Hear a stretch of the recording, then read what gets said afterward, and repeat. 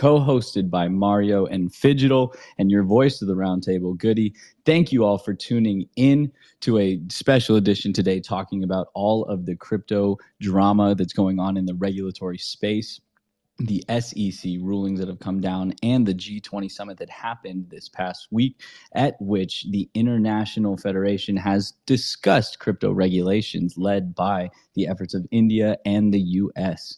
So a lot of interesting things happening in the crypto regulatory space right now, and we're excited to dive into it with our panelists that have joined us today and many more to come during the space.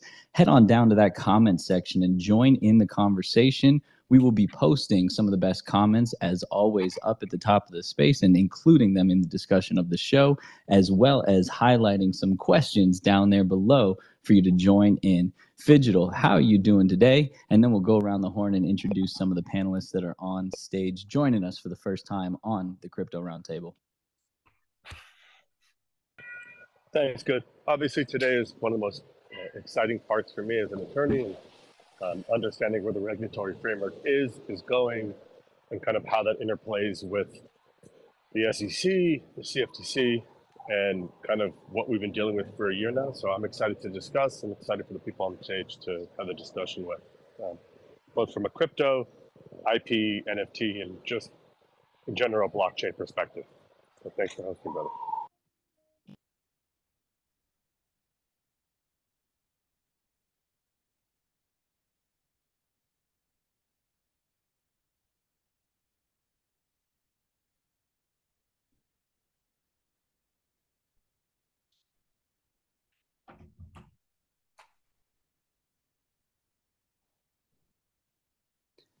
Okay, I just got disconnected or kicked out of Twitter, and I'm back. Can everybody hear me? Okay, cool. Everybody was on mute at the same time, and I got absolutely kicked out of Twitter, out of the app. So thankfully, I was like very worried for a second just now that I rugged the entire space, and I'm very glad at whatever feature allows you to reconnect to the space without having rugged it. I was extremely stressed about having to restart the whole space and get everybody up here. I did not want to make you guys go through another musical intro, but thank you all for coming. Why don't we go around the horn in no particular order, just the order you guys are appearing on my screen. Just a quick introduction for everybody. Since you guys are new to this rendition of the Crypto Roundtable, we'll start with the Wolf of All Streets. A little introduction about yourself, your background, and you being here today. Thank you for coming on such short notice as well. Sure, thank you for having me. I got rubbed when I tried this last week, so no surprises there. I had the exact same experience.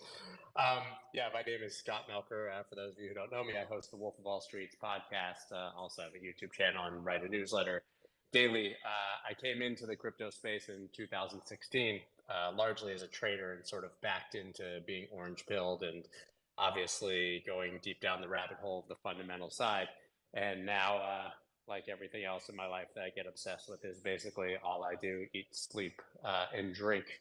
Obviously, Bitcoin and the crypto market. So I'm just, by a function of that, on top of it pretty much 24/7, 365. So very interested in this conversation, obviously, on regulation, sharing my thoughts, but more importantly, learning from everybody else on stage. Appreciate you once again for coming. Simon, what about you? Hey, hope it's not too noisy. I'm just in a restaurant at the moment, and I'm going to be shooting off in a bit and then coming back. But so I've been involved in Bitcoin since 2011, where I spoke at the first Bitcoin conference in the world, wrote the first published book in the world to include Bitcoin in 2011, and co-founded Bank to the Future, which invests in companies, and some of our portfolios are companies like Coinbase, Kraken, Bitstamp, Bitfinex, Ripple Labs, and about 100 of the largest companies in crypto. I guess we hacked regulations in 2010 by registering as a securities business and then allowing people to invest in projects like the Ethereum ICO and Bitcoin mining when it was like under $200. And we're actually now the longest standing company in Bitcoin because we started as a securities business and then worked backwards. So dealt with international regulators for over a decade now, and just seeing this industry grow from a small pipe dream to what it is today, where the largest power plays in the world are looking at the technology we created to transform the financial system. So happy to have the conversation. And again, appreciate you for coming. I'm going to probably say that to every speaker because it is something that, again, on short notice and putting this together, we appreciate you all. Next, we'll go to Chris, who is a decentralization. I'm going to call you decentralization maxi because you say you're a fierce advocate for it. But Chris, how you doing? Introduce yourself a little bit. That's fair. Maxi always makes me think maxi pad, so I think maximalist. We should go all the way with that word, in my opinion. But that's whatever. So yeah, I have been in and around the space for about 6 years, and my role for the past 3 has been exposing decentralization theater, mostly in and around the DeFi on Ethereum space, but also beyond into the exchange space as well. I think there is a lot of decentralization theater that's going on right now. With regard to what's going on with in the current regulatory world, I don't see most of this as an ambush, which is the way that a lot of the players like to portray it. I see it more as a dance between pretty willing participants. I think there's a lot of acting going on out there. I think that if it can be regulated, it will be regulated. I come from a sort of Bitcoin first mentality, and I think that everybody who's been building in the space in a place that government can touch has known all along that government would touch it. And I think that it's important context for the conversation we're having today. Thank you. Of course. And again, thank you for coming. We'll go to Crypto Immersion next, or Alex, whichever you like to go by. A little bit about yourself. Ex-SEC lawyer, was always interesting to see that. How you doing today? I'm doing great. Soul woman on the panel again. Wow. It's like what the nth time. So you can call me Alex, it's fine. I'm a corporate and securities lawyer. I used to work at the SEC in a big giant firm, and I managed a practice, and then I founded 2 companies and I exited, went into blockchain in 2016. And I've been there since. Originally, I was there to build something, like a financial marketplace, but it was not actually, it wasn't viable. It was just Ethereum at the time, Bitcoin and Ethereum. And the first conference I spoke at was a packed conference of 200 people. So the next conference I'm scheduled to speak at is in June, and it's to 100,000 people. So this space has grown remarkably. It's changed a lot. I have a podcast called Crypto Immersion, which is information on finance and blockchain. And I actually do live recordings. So if you have questions or anything like that, it's a lot of discussions about what's happening. We talk about projects, and I don't advocate anything. I don't shill anything, literally just pros and cons.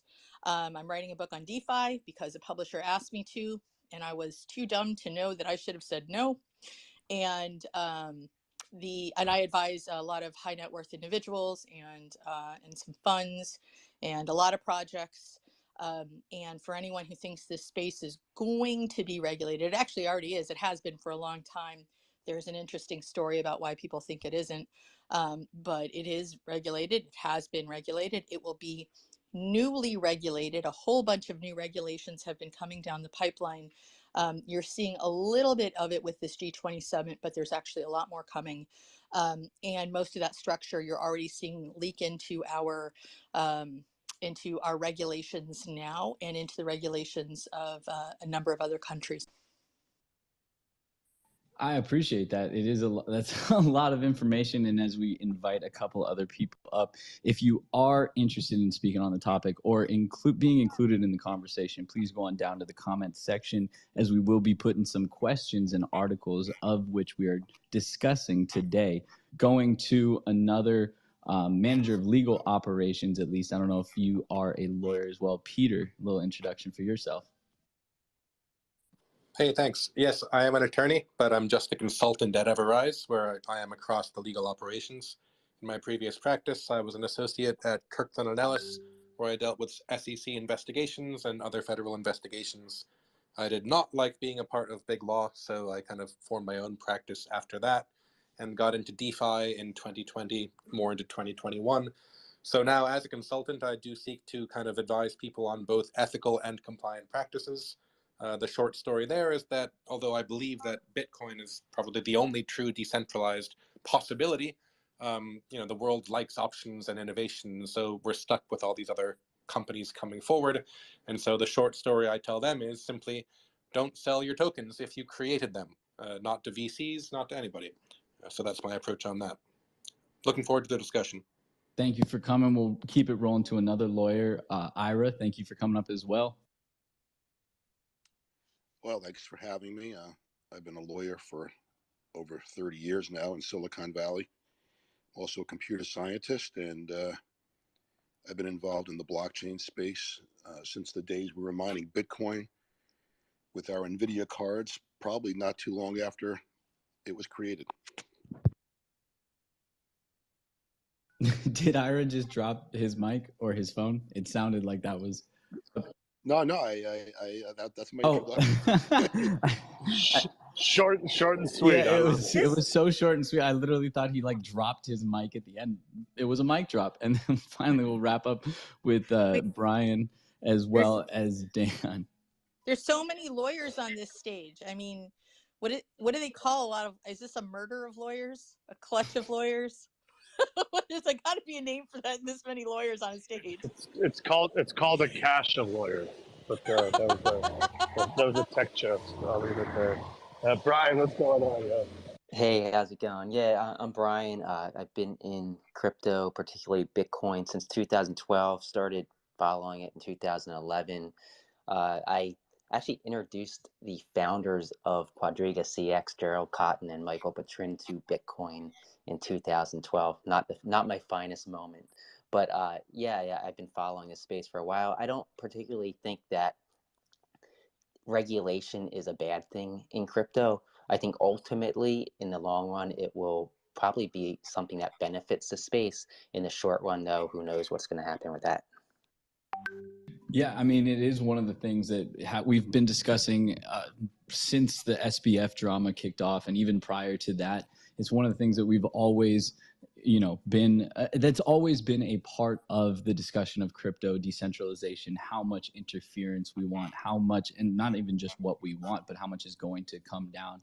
And we had the G20 summit this past week that had some interesting conversations. We had the Janet Yellen saying, that there needs to be strong regulatory, like it's critical to put in a strong regulatory framework for crypto in this space. So it's interesting to see the efforts happening on an international level as well. But one of the first conversations we can start with today as we dive right into it is the ruling last week from a U.S. district court judge who ruled that the emojis like the rocket ship, the stock chart going up, and the money bag indicate a financial return on investment and have legal consequences. There are a lot of projects and a lot of coins that use those emojis in a lot of their promotion, as well as people running around this space, influencers and such, that love the use of those emojis. To the moon is one of the favorite expressions. So now that is considered an actual usage of potential pump and dump or promise of financial return, what does that mean for all the people that have used it in the past? We'll start with crypto. I prefer crypto. Just 1 second.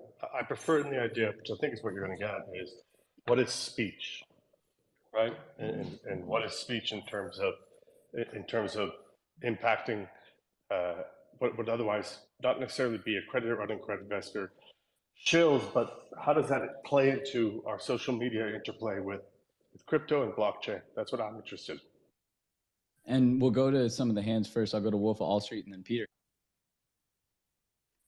Hey, thank you. Yeah, first of all, I think some clarity on what the ruling actually said. It was basically saying that a court case could advance against Dapper Labs and NBA Top Shot. And basically that doesn't mean that it's been finalized as of yet. It just meant that there's enough to continue on with the process, and that the judge in that case was saying that those emojis, which by the way, I believe is completely nonsensical, could be then used along the way in that case. So I think that it just, it's not even worth offering an opinion, to be quite honest. I mean, you're opening the door to an endless slippery slope of everybody who's ever used these emojis in any scenario. And so I don't really see that getting passed. But I can understand that this federal judge is basically kicking the can down the road to allow it to go to court and to be played out in that manner. Well, and it's interesting to see the former SEC branch chief, tweet the exact, quote of the case and everything. I pinned it to the top for everyone to see.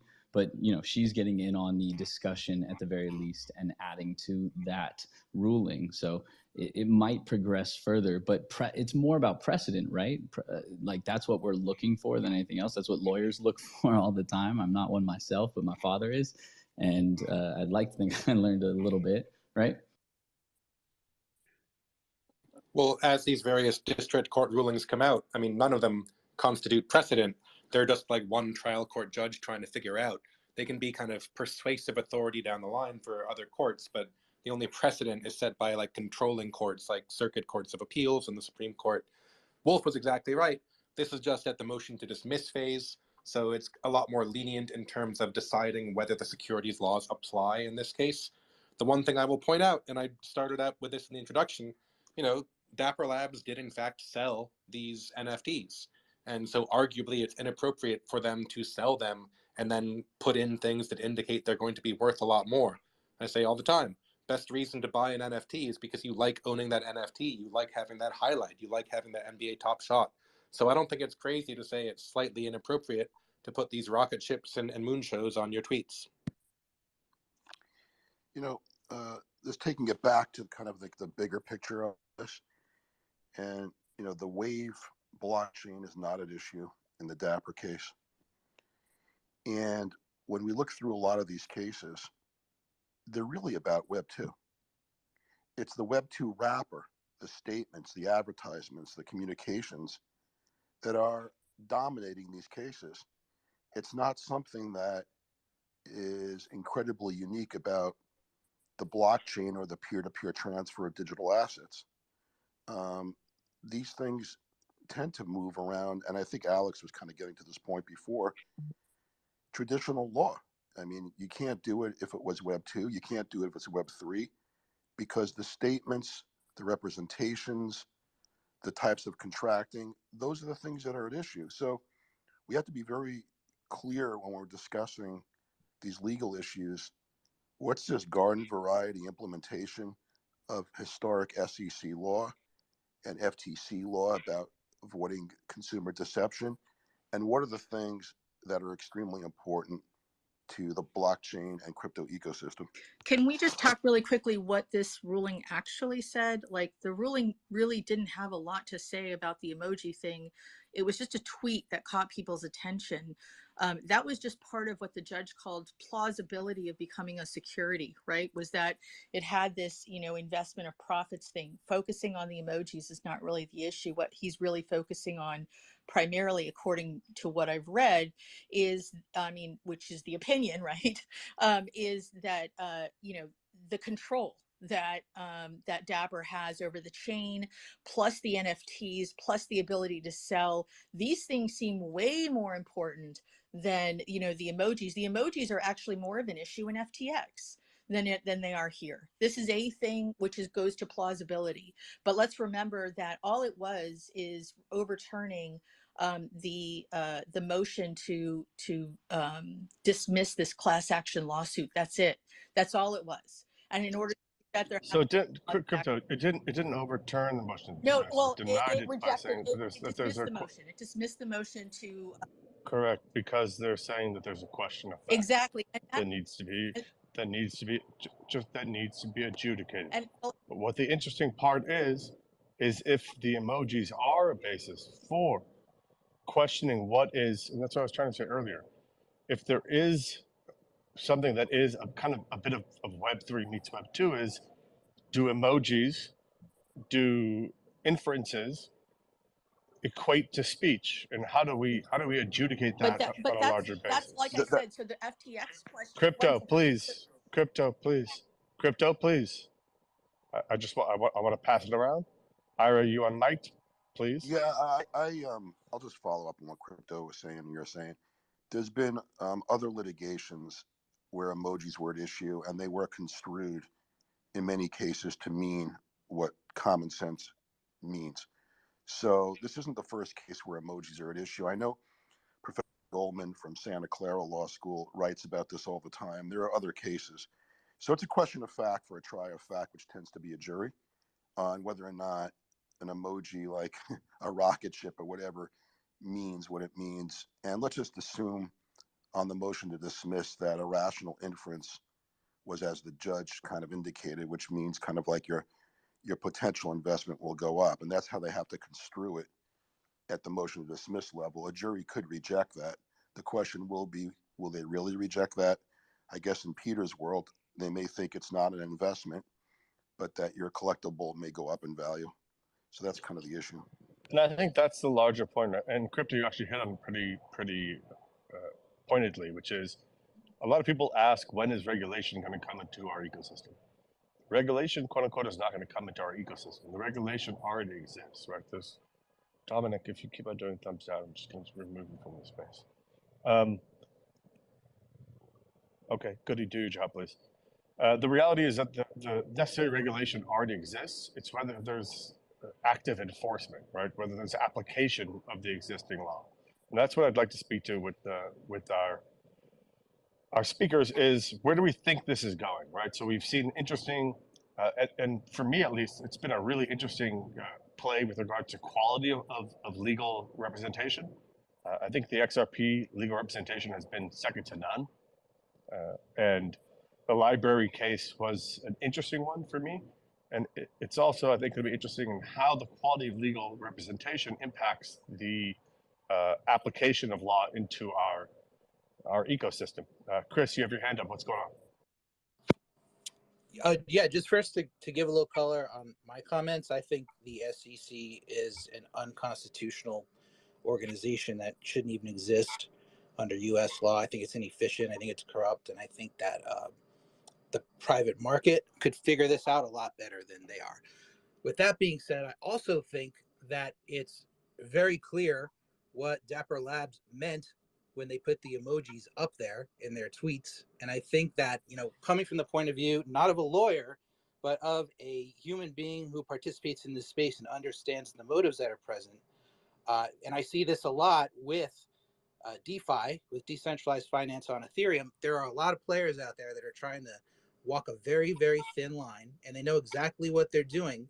And when you put a rocket ship and a moon and a chart going up in your tweet, you are trying to get the point across that this is going to go up in value. And if people buy it, they might get rich. It's a moonshot, whatever you want to call it. So we need to be logical as well as lawyerly. And I'll continue to bring these types of insights into the conversation if you think they're valuable. I appreciate it. Peter, I didn't know you were an attorney. So what I'm interested personally is, so I'll just lay it out there. I don't believe that the Ripple case or the Tether case, I think the library case is kind of a secondary thought in general. But I don't think Ripple or Tether will be decided before legislation is impacted in some form or enacted in some form, either fully or at least KYC and tax realities. Does anybody think differently in terms of when they see where the litigation will actually reach a pinnacle of some sort, or do we all think that it's all just based on when regulatory and legislation comes into play? Go ahead, Wolf. Oh, sorry. I was not. I saw there were people raising my hand, so I backed off. But I would say that actually it's interesting. I think it will get a lot of precedent from those cases, and that it might take a lot longer to get actual regulation or legislation than I think a lot of people are thinking. I think that this is a very easy topic to kick the can down the road. And inside our echo chamber, we think that this is extremely important.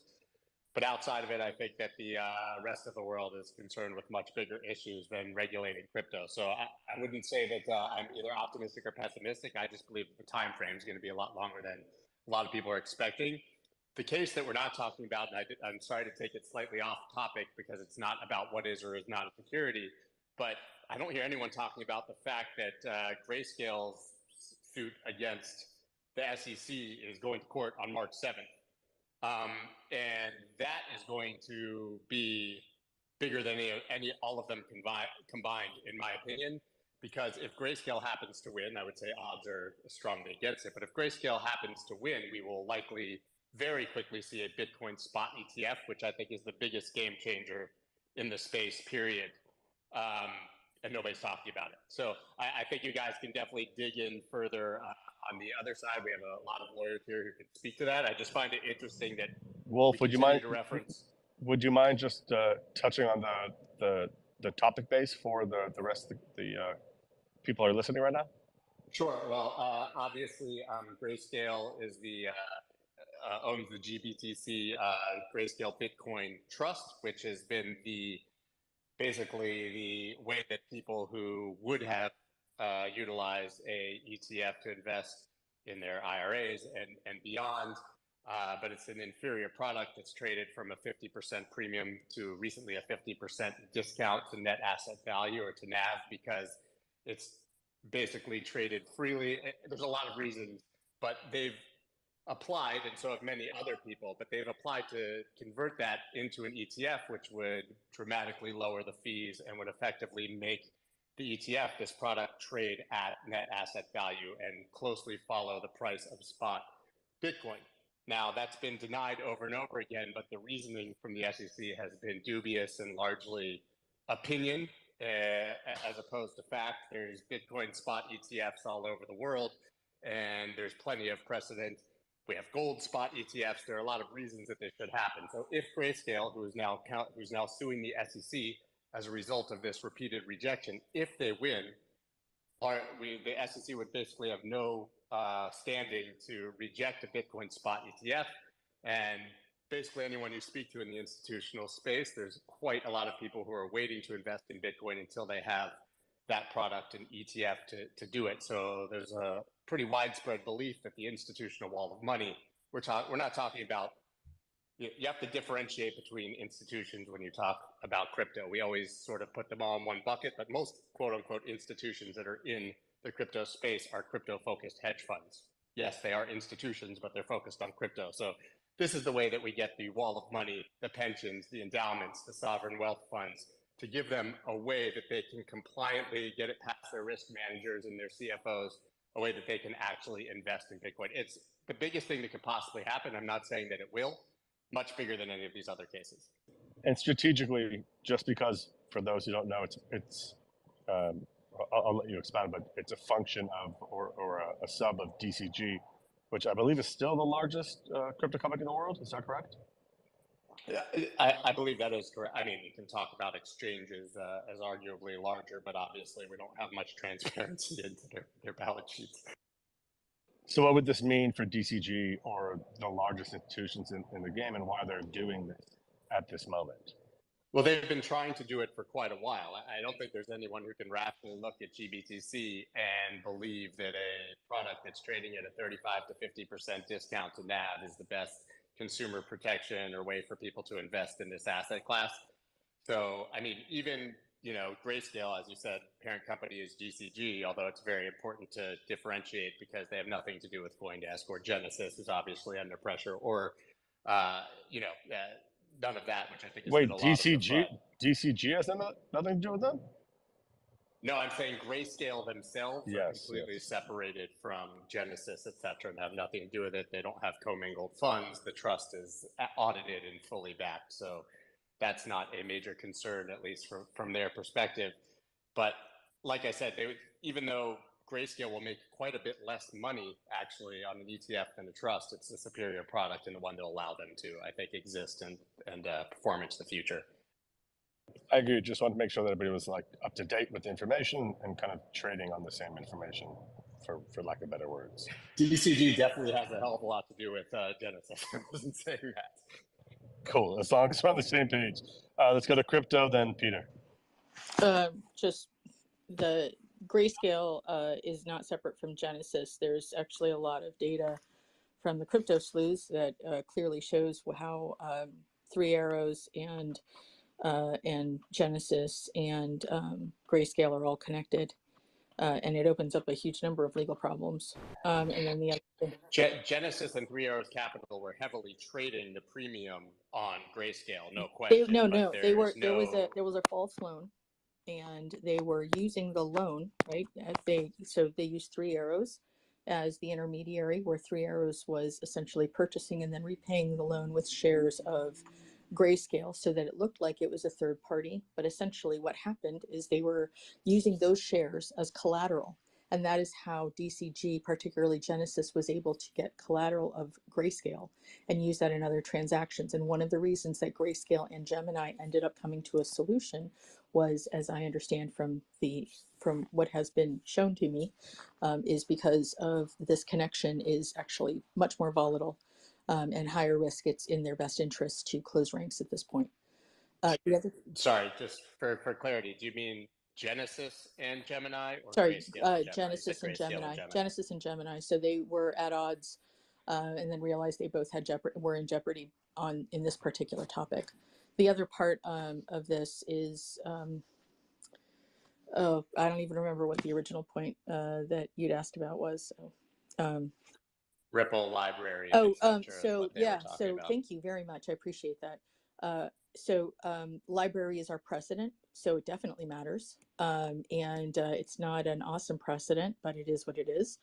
The secondary market part was not actually a ruling, right? That's not something that's a precedential ruling. It's literally a single instance. And then for Ripple, I actually tweeted today about a statement that was made that, it's unlikely that Ripple is going to win, because the person who's the CEO of Chia actually had, he came out and said that, they're unlikely to win and they did these things wrong, and we did these things this other way, and this is the way that's correct. And then someone else pointed out, well, Ripple did things that way too, and they were not correct. And the truth is that Chia sort of backed into a method that works. So what I think is really interesting first is that how is it that so many people are so incredibly confused about how the rules work? And the second thing is, and I don't mean that in a derisive manner or anything like that. I really don't. It's just, I think a lot of companies, I see a lot of founders kind of running blind or not asking lawyers, and I think that that's dangerous. And the second part of that is that you have to realize where the law comes from. A lot of people don't actually know where the law is derived from, and that's a real problem. Like, people don't know that Howey is like one part of one test, like it's one test of one part of one part of a long list of things that are sometimes securities. There's another list of things that are never securities, and another list of things that are always securities, and you have to know where things fall. Also, there's a lot of law that comes even just from the SEC, right? That comes from like internal interpretations, external interpretations, case law, things like that. And a lot of people will look at a rule and say, okay, I understand how this rule works. Would that were, like would that You're referring to the Reeves test that identifies what is or is not no. a security I was actually with the referring bounds. to Howey, which was in one no action letter. I understand the Howey test. The Reeves test defines what is for lending practices. That's another test, but there are more, right? There's Edwards, there's a bunch of other tests, right? And there's just for even investment contracts. So there are other analysis positions that are applied in specific circumstances that it's very important to understand where your circumstance is, primarily because you can actually create anything that you want to create that's legal. It may not look like what you wanted it to look like, or be in the time frame that you wanted. But I've literally never said no to something that is legal to do. It's just you have to be flexible about doing it. You have to be, clear about what your end point is. What's your outcome that you desire? But there are, not illegal things. If you're trying to do something illegal, completely different. But if you're trying to do something legal, there's a way to do it. It's just, I think what people are doing is just looking at past builds. We have a lot of copy pasta, and people tend to look at their past builds and say, oh, well, this person did it. They must have looked at it and they must have examined and made sure that it was correct. And that's often not the case. And so we have an entire segment right now of crypto that is ready to fall, simply because so many people replicated the same error over and over and over again. So there's only one thing that I can say on the stage, and then I'm done, is I would just say, please don't assume that any other application has actually looked at any law or even been, fully vetted in terms of the code or in terms of finances or anything like that. Don't assume that that exists, because it probably doesn't. Do your own research, not just when you're investing, but when you're building. And I'm going to push back just slightly and say, stop doing your own research. It doesn't actually solve anything. It doesn't actually mean anything in the space. I think the biggest, I'm going to you, Peter, in a second. I think the biggest thing we're going to learn is that the most impactful legal standard is going to be post hoc, looking back on what you did. And so it wouldn't be just necessarily just copying something else, but as I said earlier, the laws exist. Like, if you're doing fraud, if you're soliciting unaccredited investors. Do your best whenever you can is my mantra. Peter, thoughts? No, dead same. My favorite regulatory strategy is don't be an asshole. I think, when we try to determine what is a security, a lot of people try to define it, but I think that the test that really matters is the one that they articulated later on, is that, look at the economic reality of the transaction, and form should be disregarded for substance. Like, everything depends on the facts. And so, to your point, Fidgetal, earlier, is there going to be one kind of kaboom where, like, the Supreme Court weighs in and everybody has clarity? No, absolutely not. First of all, I don't think the Supreme Court will take the Ripple case if it gets that far. I think they would want it to bubble through the various circuits and have some more information. And second of all, I think, facts are so specific, especially in these cases, that even if the Supreme Court were to articulate a rule in the Ripple case in 3 years, 5 years, there's still going to be so many different various things going on that each particular fact pattern is going to need a slight modification to the rule. So no, there will be no regulatory clarity from the judicial branch, in my view, and that would only come from Congress. And even then, that'll be a muddy water as well. So this is not legal or financial advice. Does anybody, especially if you're a lawyer here, does anybody actually think that the SEC or the government will allow the Ripple case to go to trial, to become at issue fully? Absolutely not. I mean, technically, it's up to the judge, and we can question whether one district court judge in New York City is subject to the machinery of the whole cabal of government, but it's up to them. And no, but Peter, we litigate on a regular basis. We understand that everything is a push and pull, a to and fro of settlement versus cost in reality, right? Yeah, sorry, I thought you meant the merits. In terms of settlement, no, I don't know. not the merits. I mean the art, the act, the dance of law. Ira, you on mic for a second. Well, I'm going to be a coward and not answer that, but I am going to point out the irony. No, you will, Ira. Answer that. I'm going to opt out of answering that. Would you say that you're pleading the fifth? Chicken. No, he's a stalwart lawyer. I apologize. He's pleading the fifth live on Spaces. I appreciate you coming, Ira. Please go ahead. Thanks. But I will take the opportunity to draw on the irony, maybe even heckle a little bit, to see what folks have to say about why Dapper decided to tee this up. Because, last year when this lawsuit was filed, they did the right thing. They removed it to federal court. And now they're in federal court. They have this pending class action case. It arises out of the NBA Top Shot service. Their terms of use have a robust anti-class action binding arbitration provision in it. Like, the very first thing that a lot of folks were thinking should be done would be motion to compel arbitration, or petition to compel arbitration, as they call it sometimes, and then get that case into the most boring arbitration tribunal in the land, which is great for defendants, which is Vancouver, British Columbia, under British Columbia law. And no class action, private tribunal.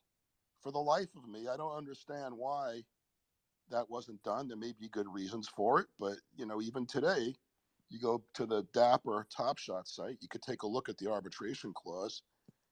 It's as of August of last year, still the same. Does anyone know why they didn't go ahead and move to compel arbitration and have this thing handled in a boring manner with no class action? They have no financial backing, Ira. I mean, you know, regardless of financial backing, I mean, defendants like to try to not have a class action and to move things to arbitration. So I don't understand why this case was teed up on a motion to dismiss in federal court in New York when they could have at least tried that. So that's kind of my heckle of the day. No, but Ira, I'm asking you to answer the question with the question. What's that? Why didn't it? Yeah, I don't know why they didn't do it. I mean, I think that's probably, absent knowing something else, generally speaking, that would be the playbook. Maybe they just wanted a little FAFO action. I don't know. Maybe they need to hire one of the lawyers on this panel. You have a scenario where the common thought was that this was going to be a defensible case, but you still have a bet the company type of situation going on. If a class action gets certified and if it's considered a security, and then you have in there elements potentially for, gambling. The first thought, and you have discovery. So, and the discovery alone, the e-discovery could be highly intrusive. And so the first thought that I had when I saw that was get this thing over to arbitration. And the precedent that you'd be setting would be arbitration clauses are enforceable and really, really good. And they didn't do that. So we don't know if the arbitration clauses would be enforceable in this context. I'm assuming that they would be because folks, as a condition of using the site, have to opt in. You grab the date, the time, the IP address. It shows their consent. And so unless I'm missing something, that's something that could have really helped them here. My guess is that they don't give that much of a shit at the end of the day. Or go ahead, Peter. Or sorry, well, also too, I mean, what better publicity than to be the one that is seen to be fighting this dragon? I don't know what was going on. Yeah, like arbitration is quick and relatively painless, but I'm sure that they're getting a lot of support now, and maybe some people, they think, it's a business decision. Here we are. We're fighting the fight. We're out here, so come buy more Top Shots. I'm gonna guess it's a less of more argument, which is we did this. We probably trusted some third party companies to support it and do it and launch it, and now it's a headache. Let's let them deal with it. At the end of the day, if it becomes even more of a headache, we'll deal with it when it comes there. I don't think it's strategic. There is still an out. I've seen cases where even though the motion to dismiss was heard by a court, the court would still compel arbitration. They didn't consider it enough of a waiver of engaging the forum to waive arbitration. But it would seem to me like that's something that ought to be considered. It's not legal advice, but I would love it if somebody would let us know what their thinking is if they could. Did you just say that was legal advice, Ira? No, if they want to give me a paint, no, I'm just kidding. It's not legal advice. This went from a very interesting discussion to a cabal of lawyers talking amongst themselves, and it's okay. We still have one lawyer with her hand up, and we'll go to her real quick before switching topics to the G20 summit and a couple other things. But one of the things that I wanted to point out real quick, I tweeted just now from the Roundtable account and pinned to the top. CoinDesk just tweeted a few minutes ago that crypto crime accounted for a record high $20.6 billion of blockchain transactions in 2022. Sanctioned activity and hacking were two categories behind the rise in illicit transaction volume. If that much illicit activity or illicit transaction volume is going through this space, especially as a lot of that is stuff that's stolen money anyway, that's hacked wallets, that's hacked bridges and stuff like that. When that kind of stuff is happening, don't we need some form of control or regulatory action or anything in this space to at least help the average consumer from those kinds of hardships, so to speak? And I'll go to crypto immersion, and then we'll switch it to the G20 topic. I'm actually freaking right now, so that's fun. So I just wanted to Actually, I don't know if I can talk right now because it's actually one of my favorite Yeah. songs. So if you could just stop talking and let that play in the The background. background music is pretty good right now. It's pretty awesome, right? You're still talking. I want to hear the song real quick. Fidgetal, we can play the song as an Yeah. outro. Let her actually say what she wanted to say so we can keep going without the musical intervention in the middle of the space. Thank you. So regarding the class action, it's true that that class action waivers are enforceable. And I'll turn it down so you're not distracted by the gorgeous music. No, please turn it up. It is true that they're not waivable, but there is the ability to have opt out of the waiver and still create an action. So there's actually quite a lot of very nuanced litigation around that particular point. So I could see that they probably tried to use arbitration alone and perhaps weren't successful. So New York is just one of the states that happens to be, I think, particularly difficult with that thing. So just to let you know, like they may have tried and just were unsuccessful. And Peter, if you wanted, you had put your hand up as well. We'll go one last lawyer.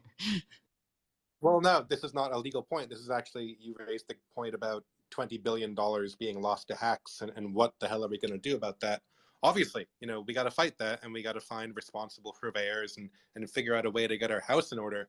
But let me just point out that this $20 billion number, probably a lot of it was not exactly liquid. It's not so accurate. And meanwhile, if we're all trying to get out from under the yoke of these centralized institutions, let's recall that U.S. banks collect about $8 billion per year in overdraft fees alone, and that is liquid. So, as we kind of talk about how to adopt this system that might save us from centralized control, let's recall that, yeah, there will be some stickiness, there will be some negative externalities, but the beast we are attempting to fight is a lot bigger than the problems we have in our own house. And Simon, you can speak on that too, I'm sure. Yeah, I mean, the benefit of peer-to-peer finance is that law enforcement have to do their job rather than outsourcing it to financial institutions.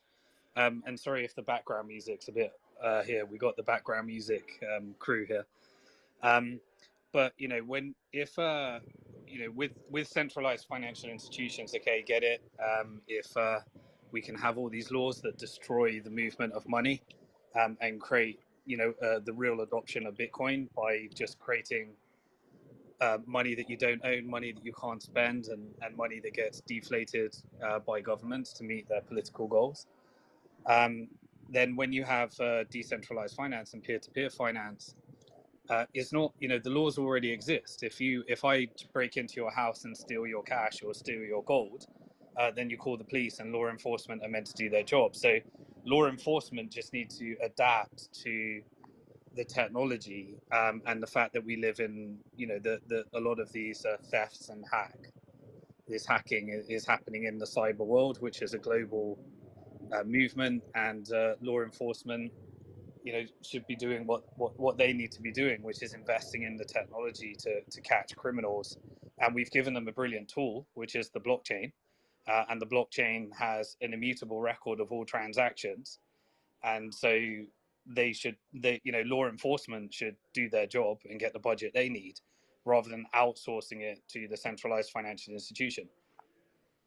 The problem is that not only is this space built on one of the staples of anonymity, right? And that being a hard thing to track in and of itself. I mean, this stage in particular is one of the stages that we have filled with more faces than usual in terms of the PFPs. But a lot of this is built on anonymity and not knowing who's behind those addresses and such. But in addition, the international enforcement is so difficult, and cross-border enforcement, stuff like that, trying to catch somebody in a foreign country that perpetrated whatever crime that you're trying to pursue. And a lot of these are international bases. So it's one of the interesting things that now we see is a great transition into the G20 summit that happened. And one of the interesting things we see is the FSB, IMF, and BIS. For those that don't know those acronyms, it's the Financial Stability Board, the International Monetary Fund, and the Bank for International Settlements will deliver papers and recommendations establishing standards for a global crypto regulatory framework. And those will be delivered by the institutions in July and September. So it's one of the things that I'm curious about is like, how are we going to enforce these on an international basis, and what are these international frameworks going to look like, especially as they pertain to not only Bitcoin being the largest one and Ethereum being the largest NFT chain, but as well as a lot of the other ones that exist in the space. We'll go crypto emergent and then back to Simon. Okay, so it's Fallout Boy now, just by the way. That's what's on. The new regulatory scheme that's coming out is actually derived in large part by FATF, which is the Financial Action Task Force. And it was they put out a proposal. It's 200 countries that are either observers or signatories, but are mandated to usually implement some version of whatever is recommended by FATF. But as digital assets became more prevalent, what ended up happening is the FATF said, okay, we recommend that you put in some sort of rule regarding this issue with fraud and with particularly the money travel rule, which is about money laundering. And so they said, we really need you to do this, and there was so little action on the part of the countries that were supposed to implement rules, they actually made it a requirement.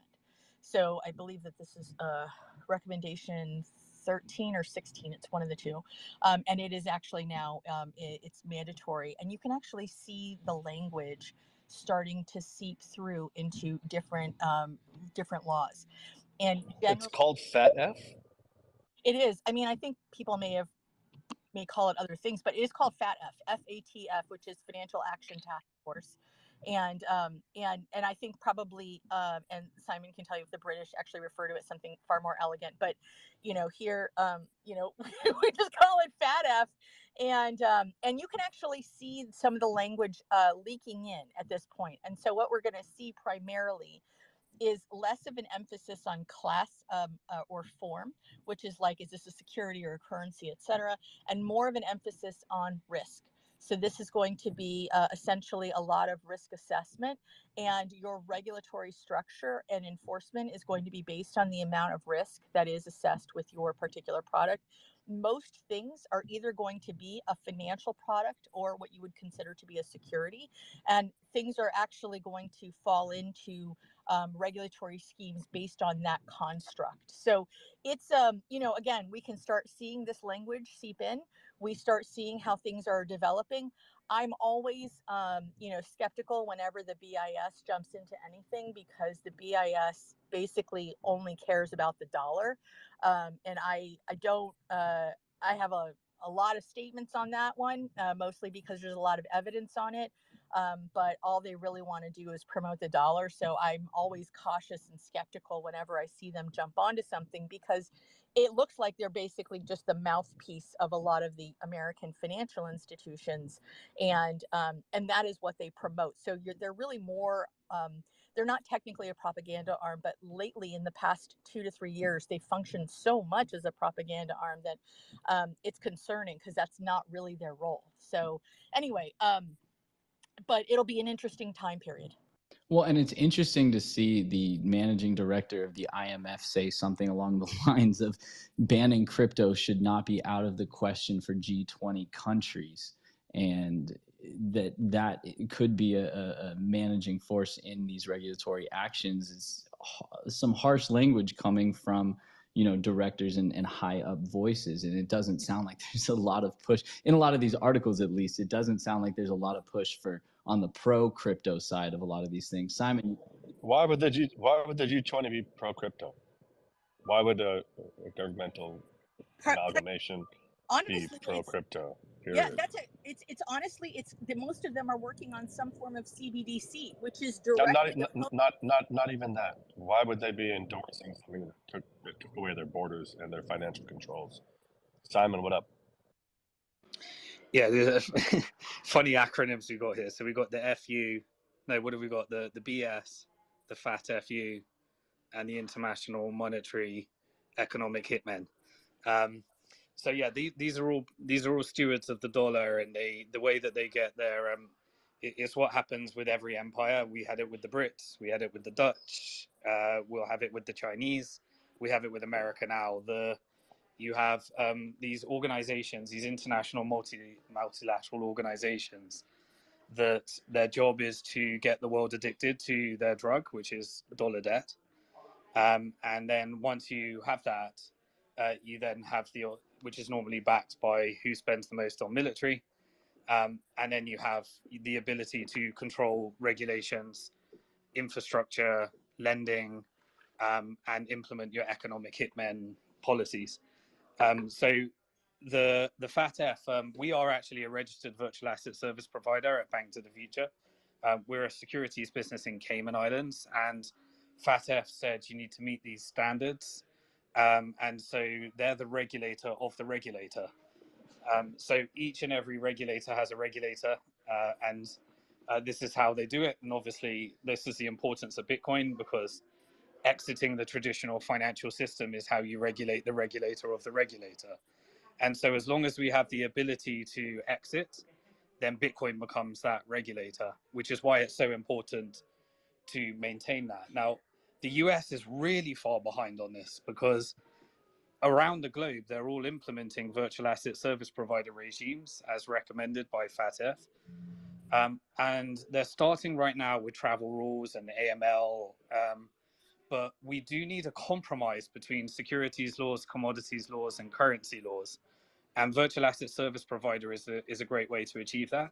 So if you can start with AML and you can regulate it like a currency, but then you appreciate that blockchain has these centralized actors that validate, pre-mine, and issue these tokens, then you need some security law in there. So you need a bit of suitability, investor protection, market manipulation, insider trading, but you don't need to shoehorn it into securities laws like they are in the US.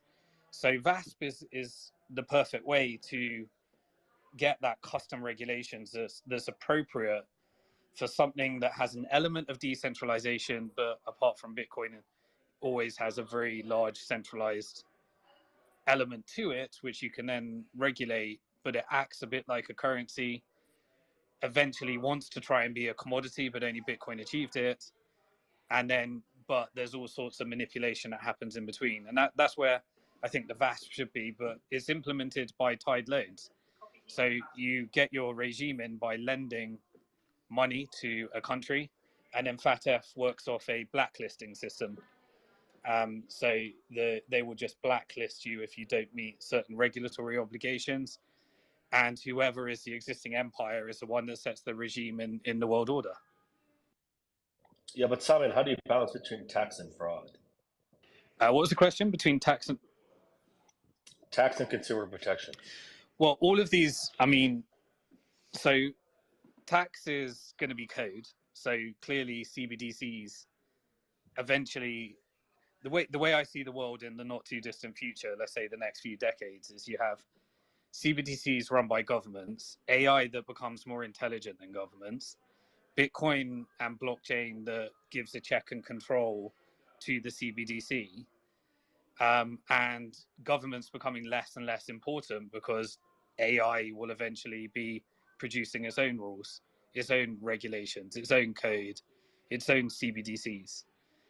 So governments need to compete with AI, and AI will compete with Bitcoin. And Bitcoin's the only thing that an AI cannot, can keep an AI honest, rather than. So AI becomes the global government, blockchain becomes the global decentralization, and Bitcoin becomes the global currency. I would see that in 20 to 30 years, but you will still have the CBDCs.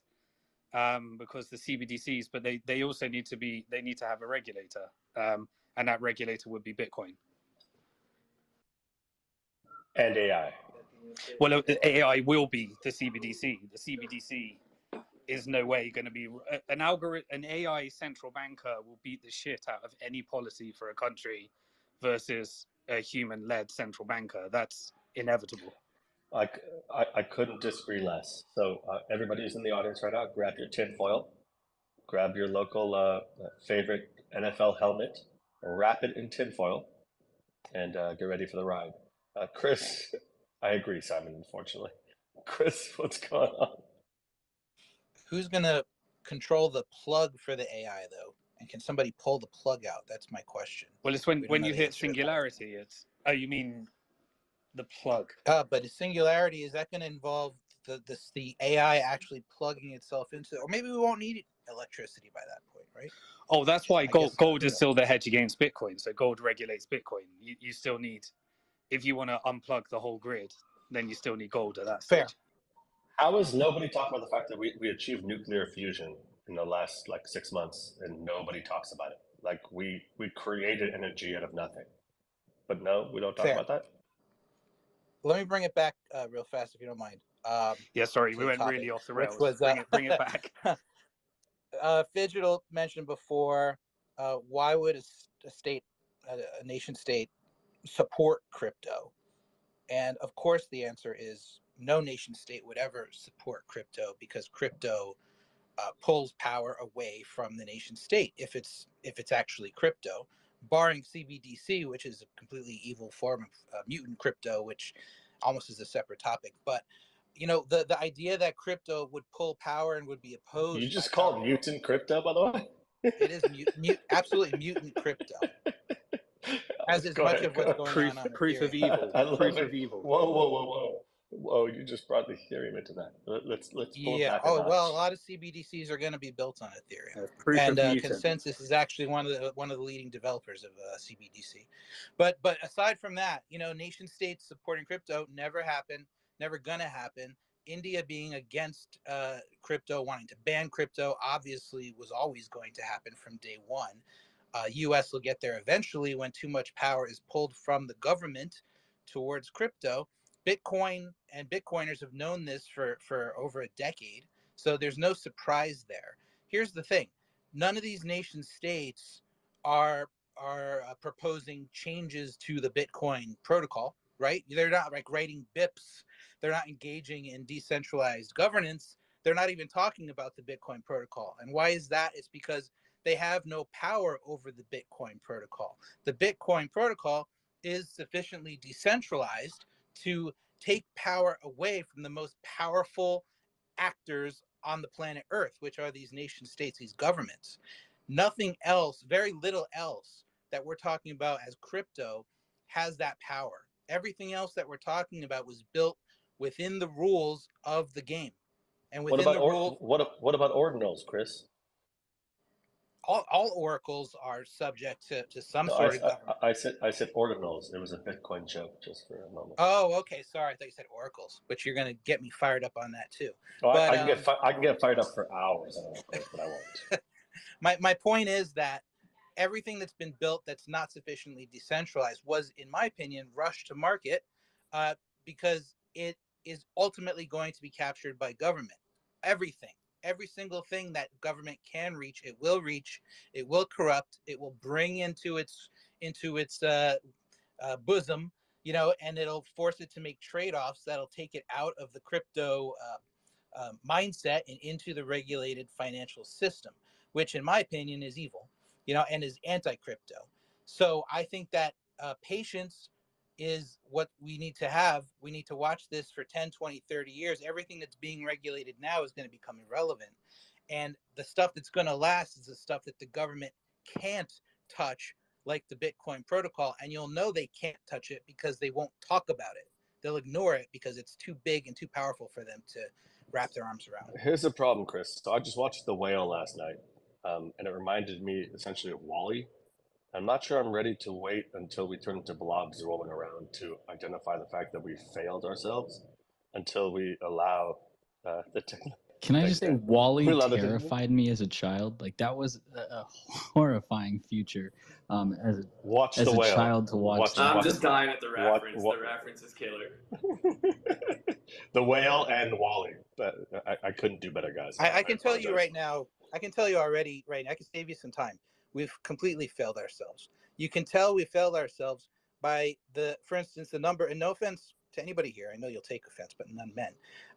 The amount of people that are already involved in this process, in the regulatory process, in the legal process, just in crypto, which was supposed to be an anti-bank, anti-regulation, anti-government thing, the amount of people that are making 6-7 figures just on doing the paperwork, just on doing these court cases and lobbying and all of this stuff, that's the sign that we've already failed ourselves with the stuff that we've built so far. We have to think longer term with this, or else we're just going to keep getting disappointed. Again, that's the whale and the Wally. Simon, what's going on? Yeah, so there's a really good reason to support less crypto, or I mean I'd say Bitcoin, but some people might want to go for more crypto. To me, crypto will just be security tokens in the future. There's no doubt about that in my mind.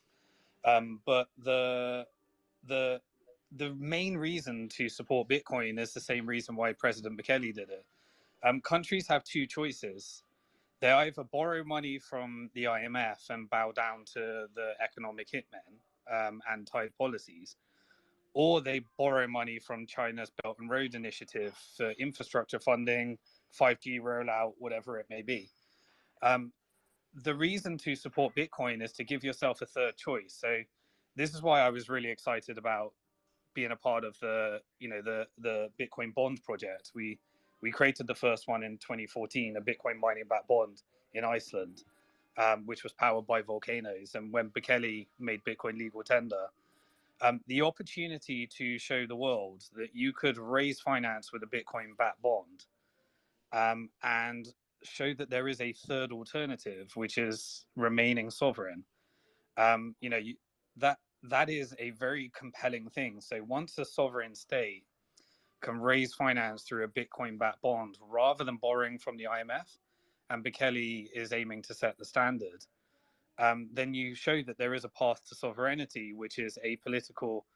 And remember, the other reason to support it is because, unfortunately, the less optimistic one is world wars. During a world war, countries don't trust each other and they settle in gold, but gold is very, very hard to settle. So at the end of a world war, the losing country has to settle the debts of the winning country, and no one trusts each other's currencies because what happened after the last world war. So at that stage, Bitcoin would be a very compelling way of settling during and after conflicts. And so those are the two reasons why you do it, because you're in a power struggle in a hostile environment, or you're trying to get a Simon, competitive edge. I'm gonna insist that you stop speaking logic. This is not a space for logic. This is a space for irrational governmental control. I think there are some balloons up. I think I'm in New York right now. I see some balloons above. Bitcoin will not survive. Bitcoin's going to die. No, in the next Mario year and a does half, enough guys. balloon spaces. Let's keep it on crypto. I know. That's why I was kidding. But Bitcoin would be the balloon, by the way. It's just the government hasn't hit it yet. It's pretty evasive. Crypto, what's going on? Yeah, and also the concept of just retirement plans built upon hard money over a multi 4-year cycle. So when you have Bitcoin as legal tender and you have the opportunity to build a wealth effect and bring back Austrian economics. So if a country wants to reject Keynesian economics and they want to demonstrate Austrian economics built upon hard money and people achieving a wealth effect, I think we get to see whether that works in El Salvador.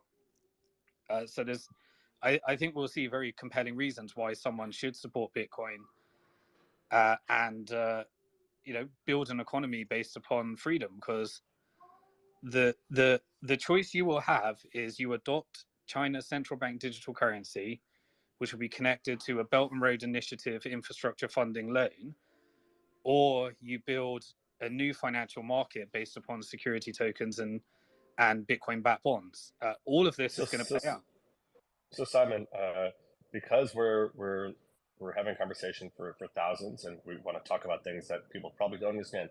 Will you be the first one on this space to talk about the new Silk Road, the new Chinese Silk Road?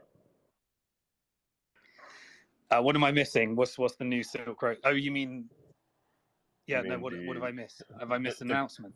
No, I don't think anybody really knows about the global debt structure that the Chinese have Oh, created right. to. Okay. Go ahead. Yeah, I mean, this is what the Belt and Road Initiative is. It's a way of look at China's central bank digital currency right now. If you haven't watched it, DCEP, it's already had $15 billion of transactions in beta. It's already got 220 million wallet downloads. It's about to launch its pilot project with WeChat, Tencent, which has already got 1.7 million app downloads. They're lending out money at a significantly faster rate. The technological innovation, the rate of investment in AI beats the shit out of Silicon Valley at the moment. They're lending across, their strategic partners, and you will have to use their CBDC before you can get an infrastructure loan from China. And a lot of that is being built. If people are not paying attention to that, China's got the highest level of digital currency adoption of anywhere in the world. You go there, you don't pay cash. You bleep your phone when you in every transaction. Whereas in the US, they see this as, oh, our digital payments are fine. We don't need a new one. And they had to do an executive order just to push through their FedCoin. Because and the only reason China accelerated so fast is because they started in 2014. And then when Libra missed out the Chinese yuan from their basket of currencies, when Facebook launched their currency, they said, holy shit. And the US shut down their opportunity for Facebook to rule the world. And let's go And instead, they gave it to Simon. China. Let's go full circle. Why do we think Elon bought Twitter? Yeah, I mean, he gets it. Hopefully, there's going to be a Bitcoin Pay, but I think there's Twitter Coin coming, right? What I've been out of the news because I've been messing around too much with all this Celsius shit. What's been happening with Twitter Coin? Has there been any news on that?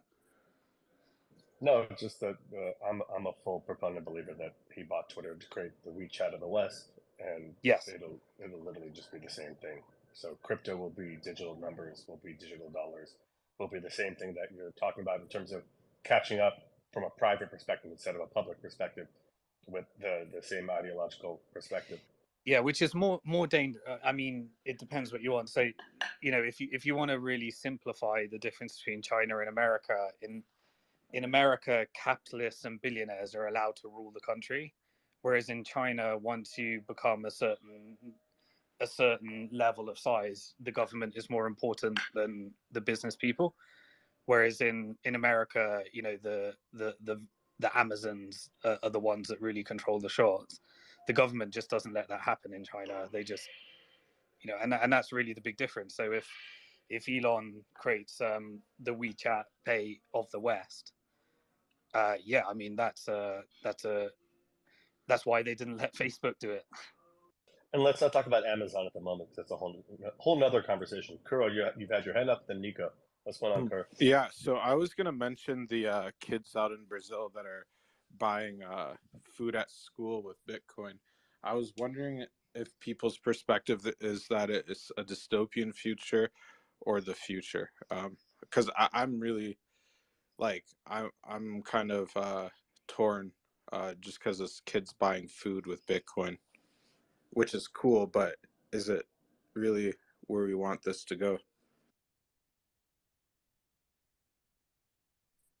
I think by definition, yes.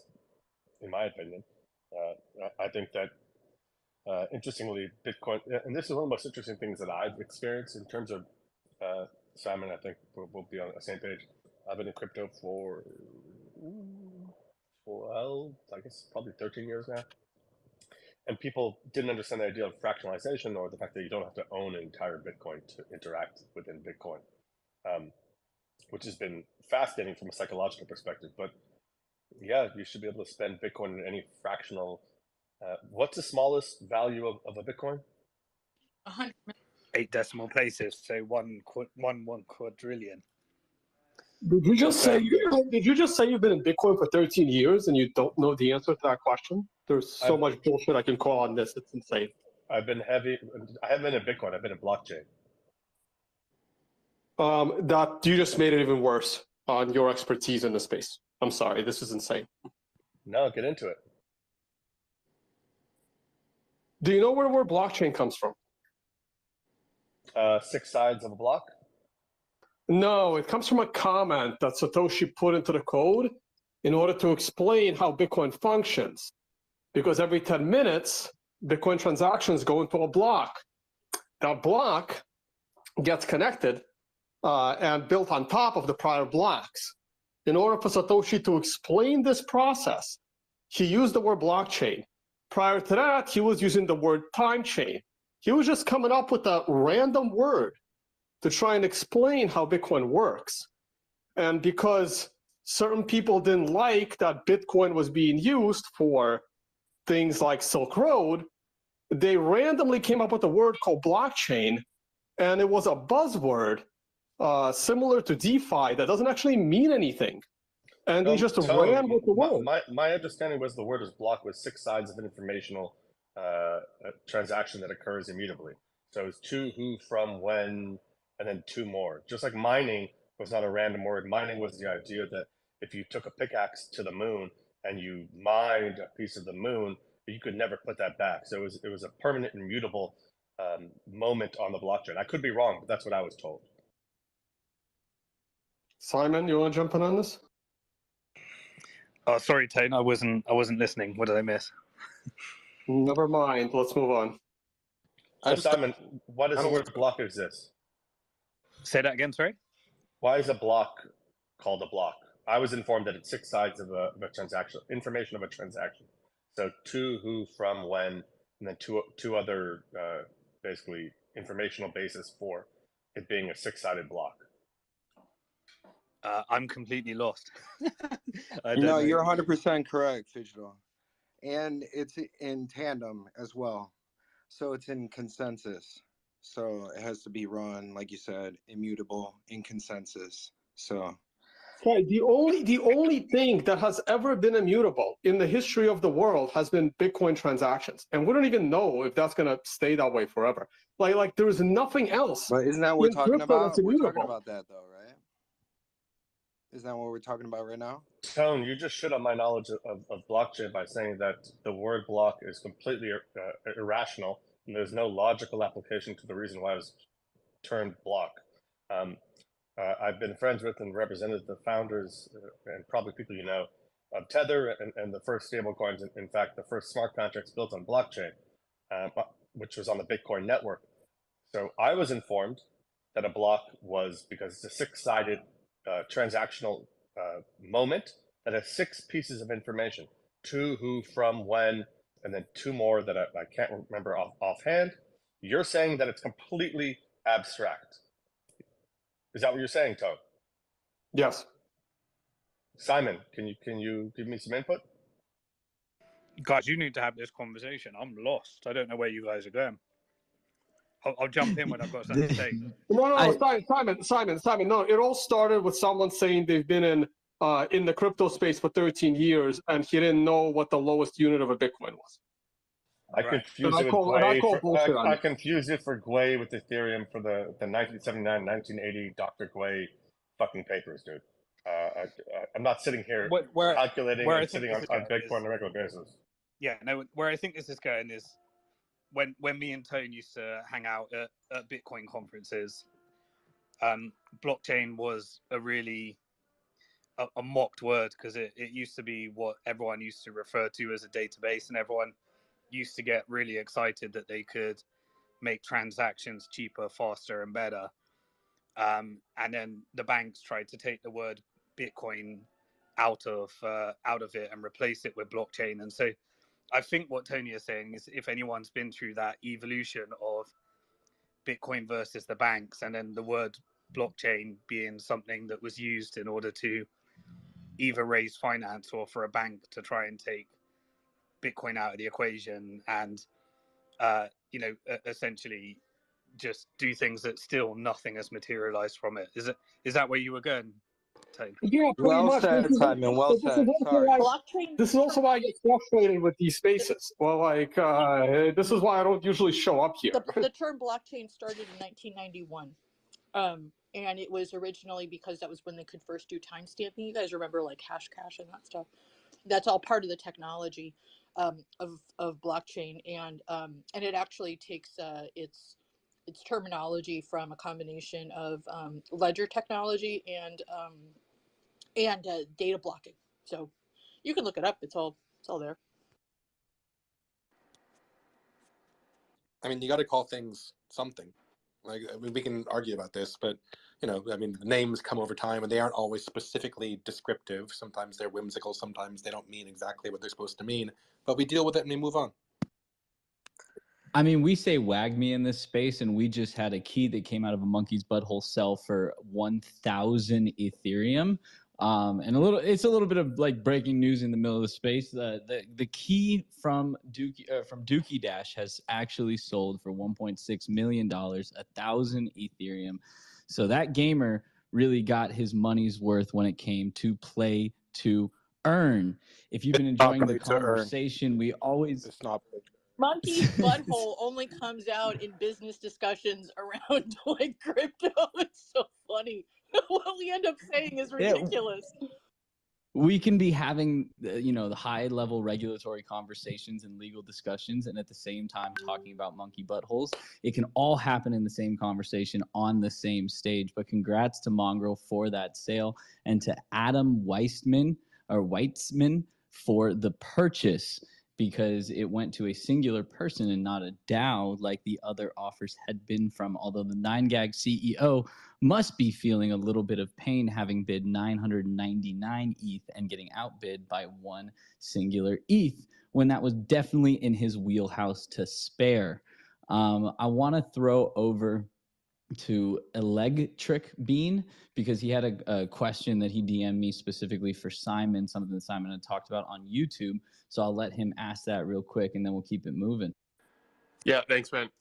Simon, I heard you on your YouTube. You're talking on a panel with Jeff Booth, Caitlin Long, and a couple others, and you're just talking about socializing losses and bail-ins, and obviously the bail-in that you're structuring for Celsius or are negotiating and Nova Wolf, and the one that you did previously.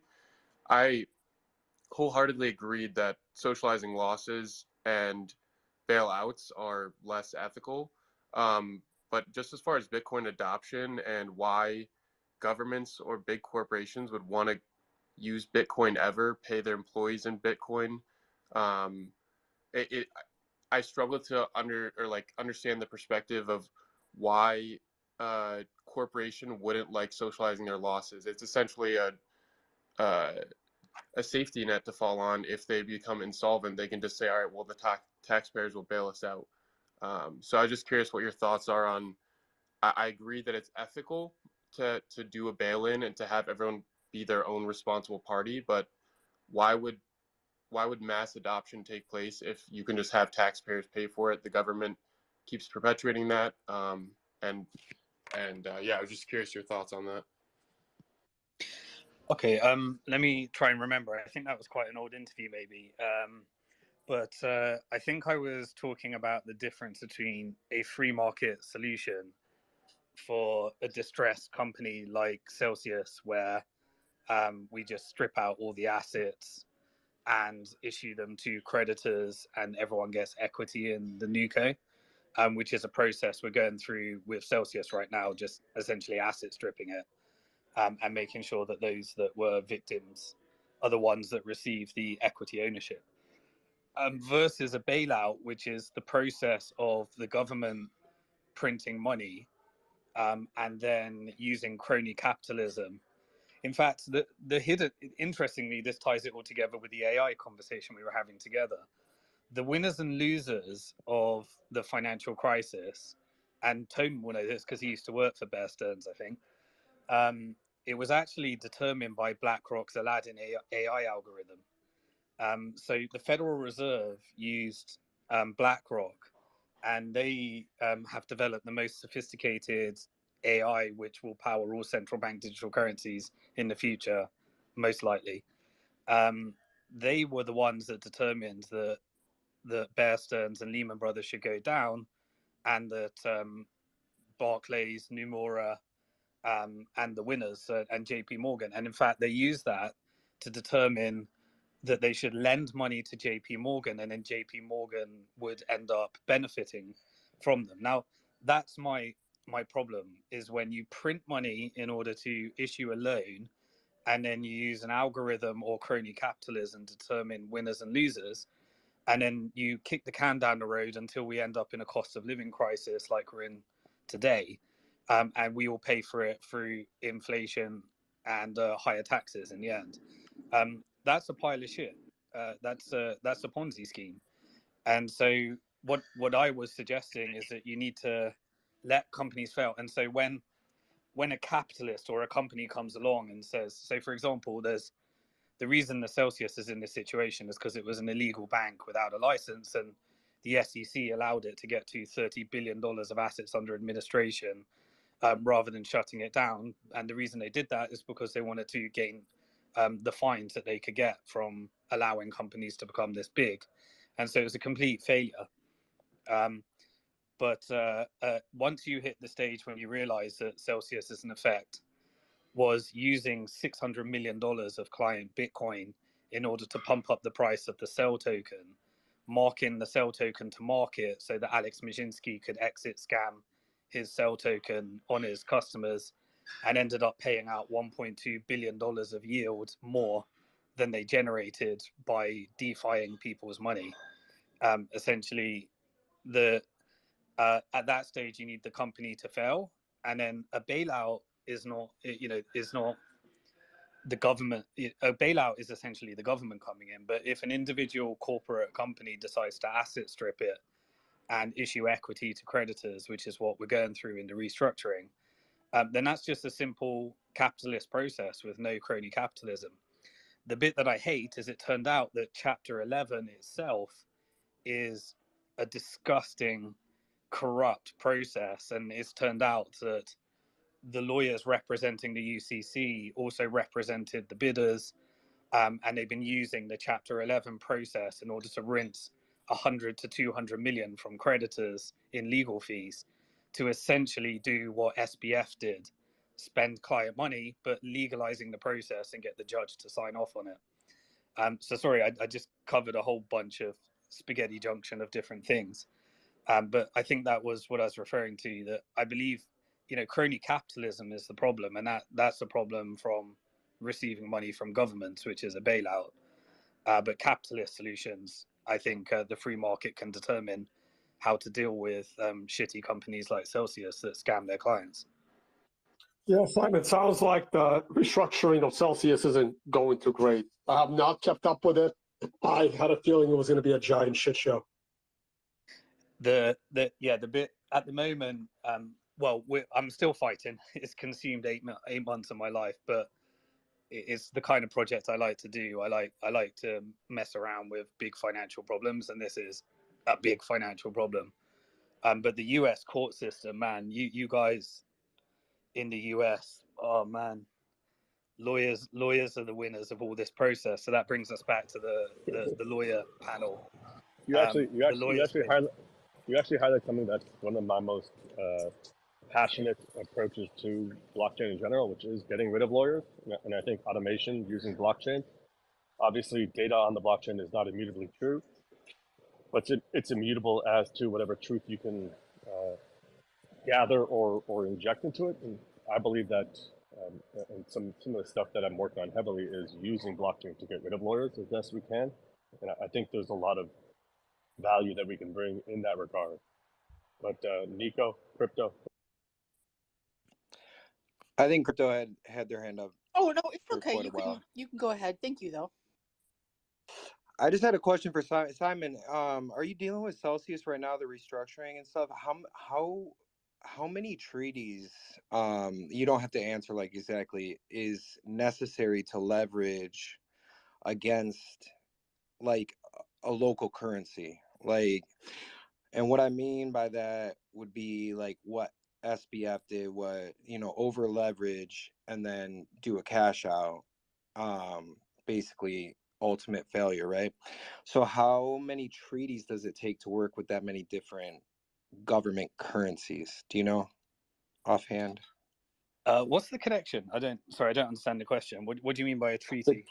Between an exchange, like cryptocurrency, an exchange, and the local government authority and their monetary system. Yeah, There are sorry, I'm a there bit, are no I'm a bit there are no lost. I'm not. there are no treaties, dude. It's literally No just the treaties U.S. at all. government.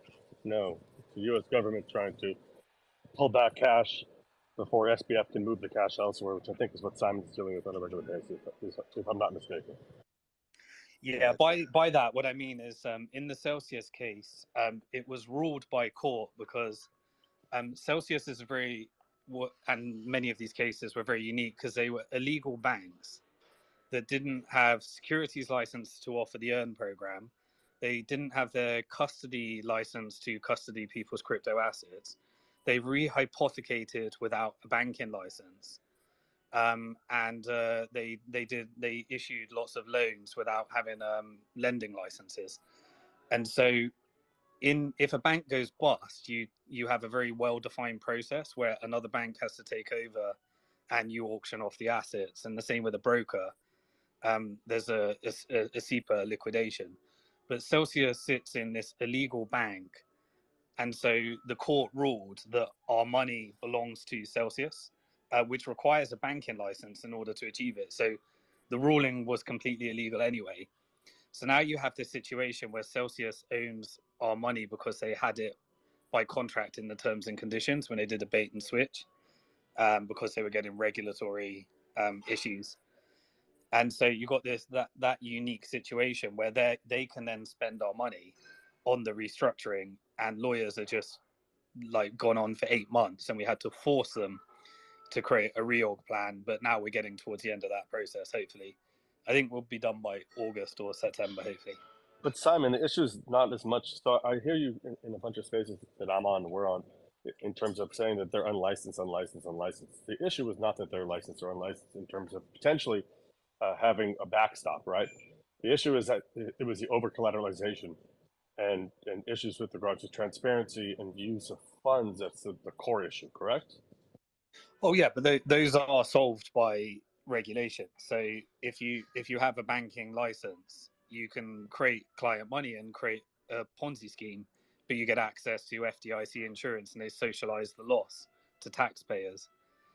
Eventually, that whole house of cards tumbles, and if you have a situation like the 2008, where FDIC only insures 1% of deposits, then taxpayers just pay for it. That was my point, though, right? Like there isn't any full insurance schemes or structures, right? Yeah. So there's no insurance. So the way you typically address that, is you sell a security, and that's why you have securities laws, which is if you want to give me your Bitcoin and invest in a hedge fund, then you could lose all your money, and it's only appropriate to a certain class of investor. And we have to give you full disclosures how we're using that money, and then you have enough information to assess whether you're willing to take the risks. But Celsius just didn't sell it as a security. Instead, they said, you're lending us your money, it's now ours, and we're going to spend it with no disclosure and no suitability. And then Alex Mashinsky went out and told the world that it's safer than a bank and you could generate 10% yield, and they'd broken the code and persuaded everyone to transfer their life savings and retirement funds over. And you're fully regulated, correct? At Bank to the Future, we're a securities business. So every time, for example, when we offered a mining, we launched a mining-backed security. That was a security. So we told people what we're doing with the money. they invested, they received dividends, and it was structured as a share. And if it goes wrong, then you lose all your money. So yeah, we're a registered securities business, and then when we hold custody for virtual assets, it's done by a registered virtual asset service provider. So we can't mix client assets, client virtual assets, client shares, and our operational funds.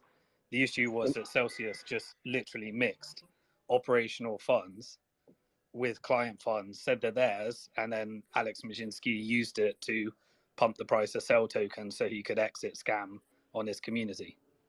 But Simon, let's call a spade a spade. What are your year-over-year returns or your KYP? Well, we have lots of different securities. So we've raised finance for 100 different companies. And so if you invested in Coinbase, then, for example, if you invested in Kraken, we raised at a 20 million valuation, and then they're set to IPO for 20 billion, or their last secondary before the IPO was 20 billion. Those are some of our good ones. But we've done 100 companies. 8 of them became unicorns: blockchain.com, Circle, Kraken, Coinbase.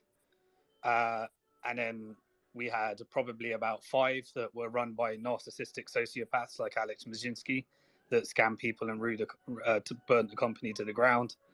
And then you have a bunch in the middle that are trying to figure out where they're going. Still. I love how it's so hard to figure out what Simon's position is about a particular person or entity. I'm just writing these and tweeting them out. But no, Crypto, what I was trying to get at is if you're making substantially aggressive returns in comparison to money markets, there's some fraud somewhere. It's not a comparison. You can't compare a money market product to a high risk venture capital, high risk, high return. No, I'm saying the companies that you're saying that shat the bed were companies that were trying to promise unrealistic market money returns. But one of the things, if I could just very quickly just mention, one of the biggest problems is actually that so many retail investors don't understand what is and isn't possible in a financial instrument. One of the things that happened with Celsius is that Alex basically gave most of the control of the money over to the guy from KeFi, who was just playing with monopoly money and taking crazy risks. And he said that Alex had told him that he was hedging, and Alex said, no, that guy was hedging. That guy is not even a licensed hedge fund manager. So he handed over $2 billion to KeFi. To some random guy. Guess what the contract was? The contract was take all of this ETH and Bitcoin, or take all this ETH, put it in DeFi contracts, and then they had a profit share agreement where if the price of ETH went up, they received a cut. So literally, you could lose a bunch of ETH, but if the price of ETH went up, then he had a greater profit share. That was the contract that he claims, and then he just stole a bunch of client money as well, and through a conversation where they structured a deal over WhatsApp, saying "Trust me, bro." And this is the kind of thing that. A lot of people who are retail investors, particularly who don't have a lot of financial education, this is the biggest problem. A lot of people who went into Anchor, remember, on Terra Luna, where literally your money is supposed to sit there. You lock up your money and it's supposed to do a 20% return.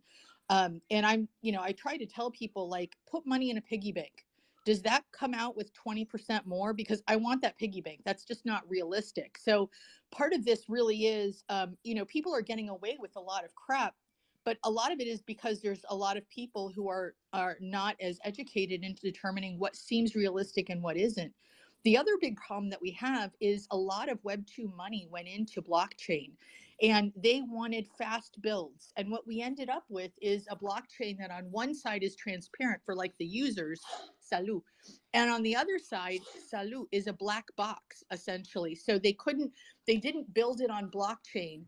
They basically put a black box of operations on the other side of the chain, doing something with the money. And it's not transparent at all because it's off chain. So we have no idea what they've been doing. So what we wanted was a bank where okay, you can see what we're doing with the money, but we see what you're doing with the money. But instead, what we ended up with are too many applications where they see what we're doing with the money, but we were never the problem. On their side, we don't know anything about what they're doing at all. And that there's so many builds that ended up that way. And a lot of it is because we have so many investors who are putting that SaaS model onto Web3, and it doesn't work. There's that move fast and break things crap, and then and essentially just build an MVP and we'll pivot. Pivoting in blockchain is pretty much impossible. Like, you have to fork, and you see how long and hard it is to fork. So for the people who don't, for Web2 people, and I'm looking at you, like some of the big investment banks are the ones who are coming in here, and they financed a lot of these frauds. And I don't hear them coming out and saying, I'm so sorry, we did this and we put our name on it. We advertised that we were part of this. Now, what's interesting is that now the SEC seems to be going after those influential investors to say you are basically a promoter, which I think is going to be a big game changer. It will be good in the sense that maybe they'll actually do due diligence now, but it's not good because that's going to chill more money into the industry, right? But what we need are more educated investors. We need educated users and educated investors. It's really hard to do this when people are like, I just need money. I need to make some money at some point. Like my 4 jobs don't pay enough for me to be able to pay my rent. So I need to make some money. And that is really the bulk of the people who are in blockchain post 2020. So understanding the dynamic of what's happening, I think, is really important to understanding how to change it. I think a lot of the, like lawyers, the use of lawyers and things like that, that can happen once we have two-sided blockchains that are transparent. We'll be able to see exactly what people are doing. But until then, the problem is, how are we holding people accountable? And transparent blockchains are one of the things that people fight against a lot because, like I said from before, anonymity is something that is so coveted in this space. And it's one of the things that the space has been established upon, is being able to remain anonymous with all of this. We started the day on the emoji ruling, or the emoji discussion at least. And I did bring Dogecoin right up because I wanted to ask if you've ever used the rocket ship emoji, or the stock chart go up emoji, or the money bag emoji in any of your tweets. And if so, are you nervous at all after this judge has ruled the case can go forward on that they might be coming after other, crypto Twitter people at some point in the future? First question, yes, I've used them all, depending on the situation. And no, I'm not nervous at all. I say bring it on. Can you comment on, like, look, the SEC or the government, they're only going to go after people that made a lot of money. Like, if you are some dog emoji on Twitter, and unless they know for a fact you've made like hundreds of thousands of dollars, they're not going to care. Like you are irrelevant. Like, this is why they went after the famous people like Kardashian and well, let me give you an example, sir. So I'm not a crypto person at all. I'm come from sports podcasting. I'm a headhunter. So I'm the type of person that people reach out to make connections, like Floki. In a couple minutes here, I have to take off. I got Rock Zacharias from Doge Chain, and we're doing a show with them. So no, I'm the outsider. I'm the person that is brought in, and it's kind of a cool thing. I don't proclaim to be a crypto expert at all. I stay in my lane, and I'm really good at putting these shows together. You can ask Fidgetal. He's been on my space. A lot of people up here have. But definitely, yeah, no, I'm with you. I just stay in my lane. I do what I do best, and I don't profess to be what I'm not. Peter, go for it. Just 2 points. Doge to the ground. Hey, now, come on. Just a reminder that this particular case we're talking about, the NBA Top Shot one, is a private litigation. It's coming from the Rosen law firm, who is known in the security space. So they are picking the deep pockets, but it is not the SEC going after it. And the second point, Doge, like I don't know what you do, but if you yourself are not the one creating and then selling the token, whether an NFT or not, in my view, you can put whatever emojis you want because it's not, you aren't the person that sold it, so it doesn't matter what expectations you put forward. No, there's promoter liability. Yeah, we did see that case that came down a couple months ago against the influencers, the crypto or the stock trading influencers, I should say, that were running pump and dump schemes in Discords and stuff, and the SEC levying against 8 different influencers during that time who were running those schemes. Malice, the call I should withdraw and amend. Like also, if you're getting paid by the entity that created the token, then that's promoter liability. Right, that's going to be the big one, right? Like no one's going to go after you if you believe in Dogecoin and you plaster Doge stickers everywhere. No one's going to come after you. But if you got unless you had $200 million worth of Dogecoin in your wallet, which I don't. I just want to use this opportunity to shout out to Tone Vase. I think one of the longest standing influencers, and from what I can tell, maybe I'm wrong. I don't know if you've been burnt with anything, Tone, but I don't think you promoted anything more than Bitcoin in the whole time you've been creating content. And how easy would it have been, Tone, how many times did you get approached by someone that would have paid you a shit ton of money to promote something? Oh, no, that was infinite times. I've never promoted anything. I have been burned trying to do what you do, right? I've been burned many times trying to be a VC and investing in companies, which is why I no longer do that. But I've always stayed away from promoting something. But that's also because as much shit as people give Wall Street, like I saw from day one that Ethereum was an unlicensed and registered security. I recognized it. But it looks like the SEC will never do it. I saw the same thing in Ripple. The SEC did go after Ripple eventually for it. I mean, these are, in my view, have always been unregistered or licensed securities. Now, we can debate whether SEC should exist. We can debate how the SEC should enforce the laws. No, Tone, can't we have conversations about whether a token that is launched arguably illegally but then gains functionality and utility, then becomes potentially not illegal? Not really. I mean, it was launched as an unlicensed security. I got an interesting debate. So Cell Token is an unlicensed security, but all of the tokens in the app on Celsius, which is 97% of the supply, are about to disappear. And yet the tokens that exist outside the app still exist, and some exchanges will still list it. And then the company's going to disappear. What the fuck happens to a token like that? So I would speak it becomes decentralized, sort of, for a minute, right? Until someone collects all the tokens. So I guess what we'll solve here, by the way, Tone, Simon, happy to have a spirited debate in another space, would just be called, I think we call it security or whack-a-mole, right? So at the end of the day, kind of decentralization just becomes a whack-a-mole game in terms of there's nobody to whack. So therefore, is it illegal? Kind of at the core, right? So there's nobody in Bitcoin that you can actually hold accountable.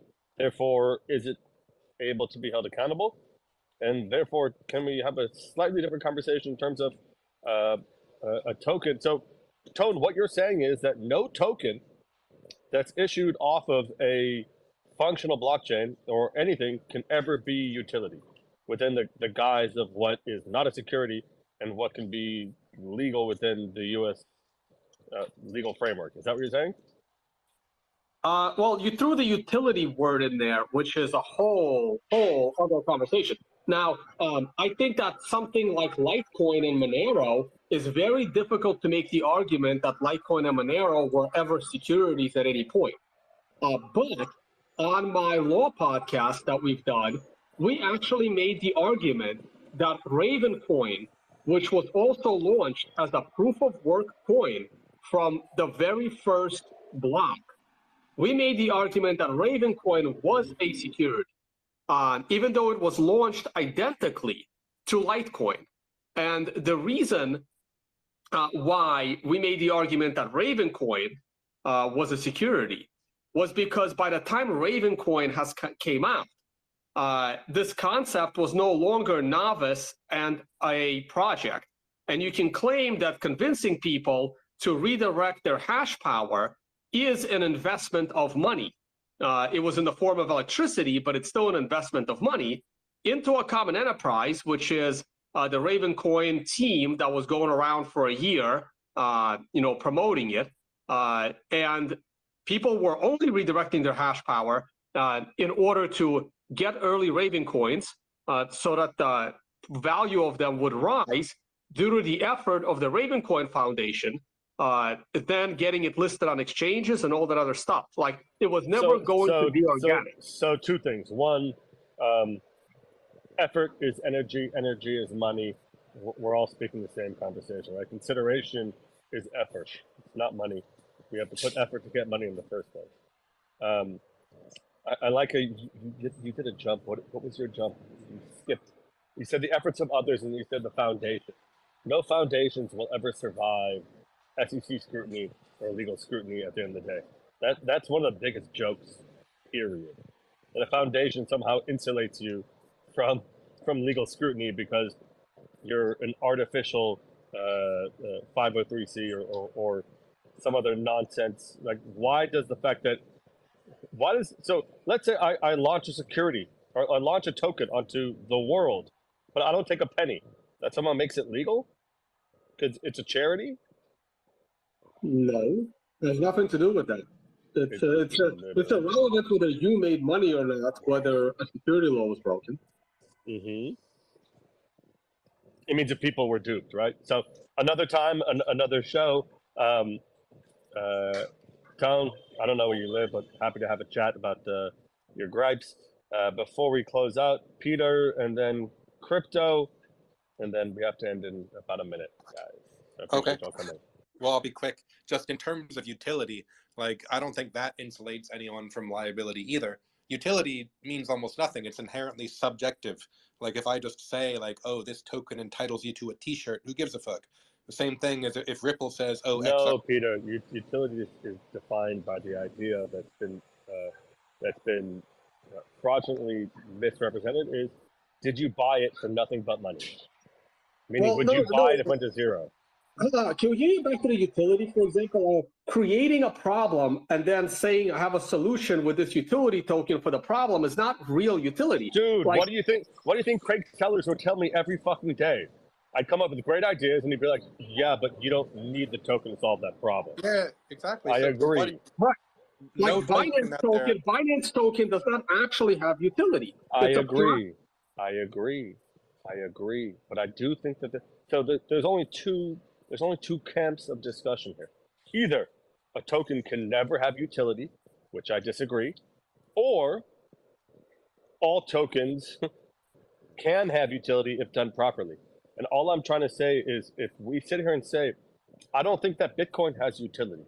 I very rarely see tokens that have true utility. And for me, the definition of utility, if we can break it down as simple as possible to the average listen, you hear the word utility. They say staking. That's not utility. That's an incentivization to not sell by giving you magic internet money so hopefully you won't sell, decrease supply, increase demand, floor price go up. The word utility has been bastardized.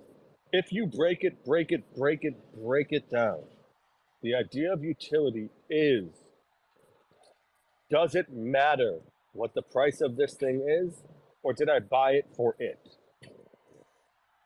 Go ahead, Tone, and then Peter. Of course, Bitcoin has utility. It has the ultimate utility. Bitcoin is the first unconfiscatable asset in human history. That has utility. Bitcoin is the only digital data you can send, over the internet or in the digital realm up to this point with finality, where you lose possession of that data. That is ultimate. That is the utility. It's just that so happens that this utility's best use case is money and value. It just, turned out that way, right? But of course, Bitcoin has utility, and your token can have utility. It doesn't have to have speculative price fluctuations, right? So, for example, Tether has utility. It doesn't, I mean, it has some It price doesn't have fluctuation. it doesn't have utility. What Tether has is stability. Can I No, quickly? Tesla has utility. I have to step out in a second, so can I just very quickly, just to add, I'm not getting into the, is this a utility or that a utility? I just want to say that decentralization does not protect you from liability. Utility does not protect you from liability. Being some version of decentralized. Yes, it does. Yes, it does. No, it doesn't. Yes, No. it does. True What? utility does. Decentralization protects you? No, it really doesn't. They've True already. utility does.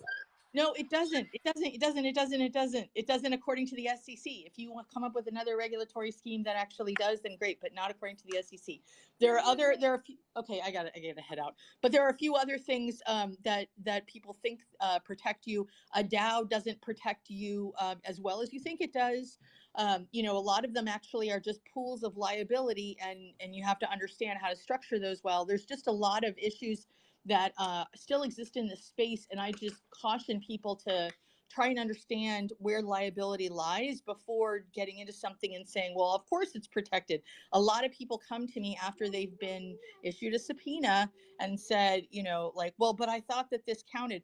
Remember, just because like a division head or something says it's not law. You have to know where the law comes from. Where the law comes from is very, very important. And I think a lot of people are just pulling statements like that are made by ranking officials in various organizations and even in cabinets, but not realizing that that is not actually law. That's a perspective opinion, or it is a position statement. Crypto. I'll end with two fallacies or inconsistencies, in my opinion, argument. If you have true utility, meaning if a product actually reaches the true version of utility, I do believe, and this is not legal advice, that you are insulated to a degree from legal scrutiny. I believe that DAOs, if done right, which I believe none are done right yet, is an arguable position to have legal sovereignty. I don't think if you're incorporated or otherwise in Wyoming or another state that means you're a legal DAO. Obviously, that's irrelevant, right? But what we're talking about is the word of the law is different from the spirit of the law. So it's function over ideology. I'll end with Peter, and then I'll see you guys soon. Thanks, Digital. And great points all around. Really appreciate being on this panel. I just disagree with your definition of true utility. I think because it is some way and to an extent dependent upon its use defined by others. We don't know what it'll look like in 100 years, whether it's Bitcoin or a DAO token. I know in 100 years, a hammer is going to be useful. And that's why you can sell a hammer in a store. I know that the Mona Lisa is going to be appreciated for art, but I don't know what's going to happen with these various coins. And it does depend on some element of subjectivity and embracement by the market, whether it's Bitcoin or anything else. Bitcoin is my favorite, of course, but I don't think Bitcoin has true utility either, because it does depend upon our collective desire as a society to use it, rather than it objectively being useful to push a nail into the ground. Fair enough. And to go full circle, Bitcoin ordinals to the moon. No, that's almost as bad as Elon getting on Spaces and saying Dogecoin to the moon. Tone, are we going to have the block size debate all over again with ordinals? Is it coming? No, not at all. I mean, ordinals, well, if we do have the block size debate, it would be in the opposite direction, Simon. Like, if ordinals become that much of a problem, there'll probably be a push to lower the block size, which I don't think anybody cares. Like, people are making a big deal out of ordinals for no reason. I think people are gonna, give up on this ridiculous idea, and B, it can move off chain, to the liquid side chain, and they don't matter. I mean, no one's gonna pay a lot of money to push that into the Bitcoin blockchain. I think people are making a huge deal over it. The mempool is already pretty cleared. I kind of like it. I kind of like it because it, gives more, I guess, a light to Bitcoin, and it could help push the price of Bitcoin higher the way, this kind of stuff pushed the price of Ethereum higher. So I think the ordinals are doing a little more good than harm to the Bitcoin blockchain. But eventually people will realize that you can put this stuff on the liquid side chain and not blow up the Bitcoin mempool. It would be cheaper and serve the same purpose. Okay, you guys hear it first. Tone says that ordinals are legit. Bitcoin's going to the moon, and let's all buy a bunch of Ethereum. This is not Wait, financial advice, am I but Dylan selling loves my Ethereum. ordinals or am I buying more? I didn't clarify, please. I can't, guys. Let's, Goody, put some music. Preferably, what do I want to hear right No, now? it's Phygital. We're going royalty free today. We appreciate everyone for coming out and joining in the conversation. It was an absolutely fiery conversation. We had a little diversion with our panel of lawyers, and we had some nice argumentative talks. Please share the space so other people can listen back and enjoy the conversation that was had I asked today. for Rufus de Sol on the way out, please. No. I'm just gonna play my own thing. But don't interrupt the outro. Like, why would you interrupt right in the middle of the flow, Phygital? Anyway, we appreciate you all for coming. We'll be back again Wednesday, same time, same place, right here on Twitter Spaces. Phygital will have a better taste in music than Rufus on Wednesday, and we will have another great show with a panel of people ready for you. Phygital, here's your outro.